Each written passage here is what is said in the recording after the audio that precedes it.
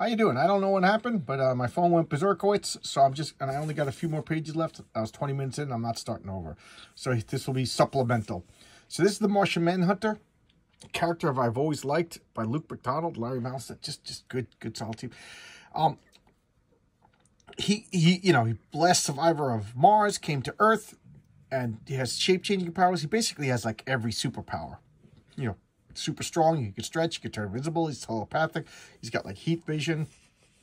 Excuse me. He's invulnerable. He can turn like immaterial. He's got like every power. He's probably the most powerful superhero, if you ask me, in DC Comics. He shape changes, which brings me to the question: is he naked? Because when he shape changes, his clothes changes with him. So is this cape just part of his flesh that he shape changed? Is he just walking around naked all the time? I don't know. His weakness is fire. And I always thought that was hokey until I forget what writer it was, but they talked about like Mars has that carbon dioxide atmosphere, so fire wouldn't exist on Mars. So his people would have evolved with no like resistance to fire. So it's like it captivates them and then burns them to death. So that kind of makes sense. I do like the Martian Manhunter. Martin Champion. He's got like an Atari logo on him. So James Fry and Ricardo. So Atari Force, comic I know nothing about. I don't have any Atari Force comics in my collection at all. I don't know if I should fix that. It doesn't look like something that appeals to me. And this is something that appeals to me. I love the Marvel family. The Marvel family. This is by Kurt Schlaffenberger. I love the Marvel family. I don't care how hokey it is. I just love them. Captain Marvel.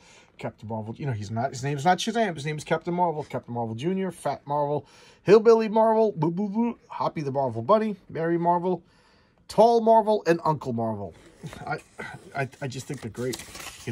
Billy Batson says the magic word, becomes his own big brother. Just cool. Super powerful. There's Mary Marvel. This is by Bob Oscar. I do that right away. Bob Oscar draws girls that are just so cute. I don't know what it is, but they just look so wholesome and cute.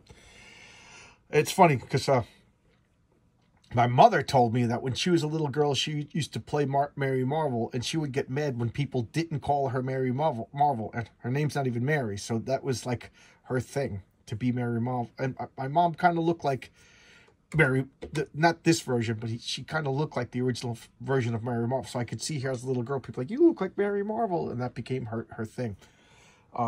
Yep. Captain Marvel Adventures number 18. Yep. So she's a female version of Billy Batson, Captain Marvel, and that's his sister. There you go. The Master Jailer. Oh, jeez, that is awful. I don't know anything about this character. So Superman 331 by Rick Leonardi and Rick Mager. I've said this a million times. Superman has the worst rogues gallery. Superman's the greatest superhero of all time, and he has the worst supervillain. Superman is like the exception that proves the rule, that he's like a villain is only as good, a hero is only as good as its villains. Well, Superman's better than his villains. These guys just stink. Lex Luthor, Darkseid, and what, Mogul, Doomsday are the only ones that people could think of. The Masters of Disaster. So there's that fire girl. What's her name? Heatstroke. Oh, that's a gold name. Cold Snap, that's a cool name. New Wave. All right. Shakedown, that's okay. And Windfall. This is Alan Davis. Yep, I recognize Alan Davis. He has a thing about the spacing between the eyes that I just recognize. So the Masters of Disaster. What do they fight? I don't even remember. Batman and the Outside. That's right. That's right. This is Alan Davis. I mean, Mike W.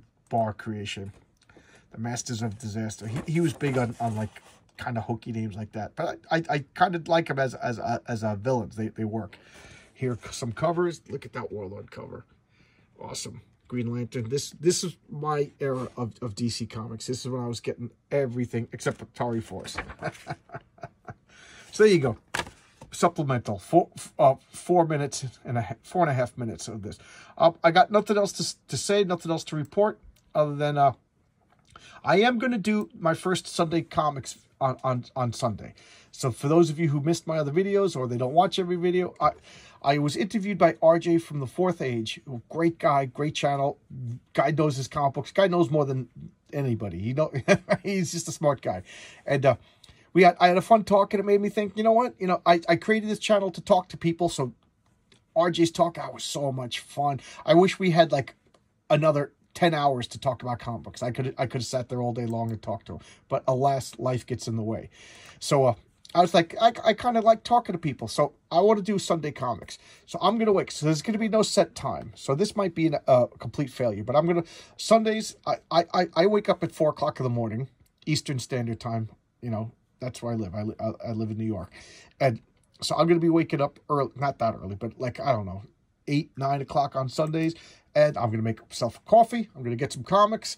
And I always just sit here and read because my wife, she gets 1 day a week to sleep in. She likes to sleep in on Sundays. So I'm just going to come downstairs in the basement where I am right now and just drink some coffee and talk about comics. And I'll turn on the live chat. Sooner or later, I'll figure out how to send out invitations. Maybe somebody will help me with that. And maybe we'll have other people who will talk about comics. How about that? And I'll do it for whatever.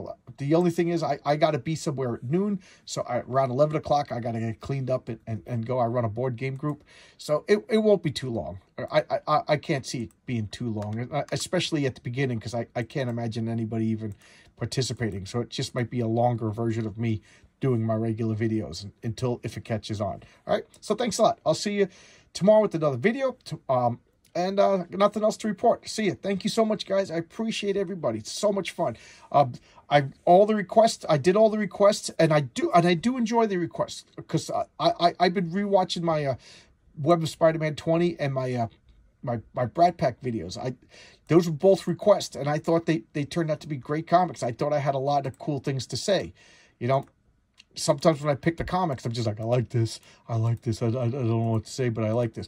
But those comics, they were both political. They brought up a lot of things for me to say, and the comment section was really lit up with good comments. So thanks a lot. So please request comics. It turns out to be a lot of fun. All right, I'll see you tomorrow. Have a nice day, everybody. Bye-bye.